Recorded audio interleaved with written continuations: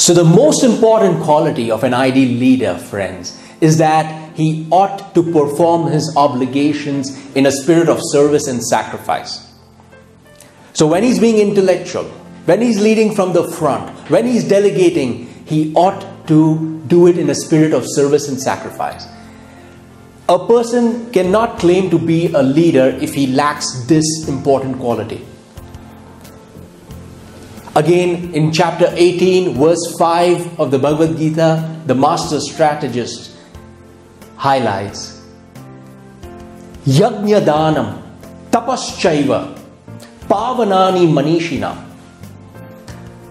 One of the most important qualities of a leader is that he performs his duties in a spirit of service and sacrifice, which is known as yajna. He regards it as a worship, as a sacrifice, which is known as karma yoga. Working in a spirit of service and sacrifice. And what's the opposite of that? The opposite of that is working out of self-centeredness, out of selfishness, me and mine.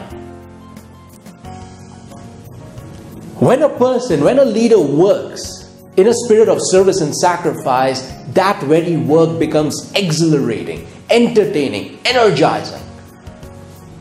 And on the contrary, when a leader's duties is vitiated with his selfishness, his self-centeredness, that very work becomes burdensome.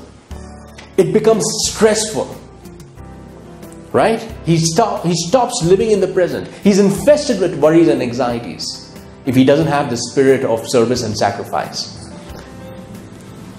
And mind you, make no mistake, when a leader works in this attitude of karma yoga, this attitude of spirit of service and sacrifice, there's going to be such a sound industrial relationship in the organization. With all the HR management at your disposal, you cannot have that industrial harmony if the spirit of service and sacrifice is missing. Hence, it is so important for a leader to be equipped with this quality.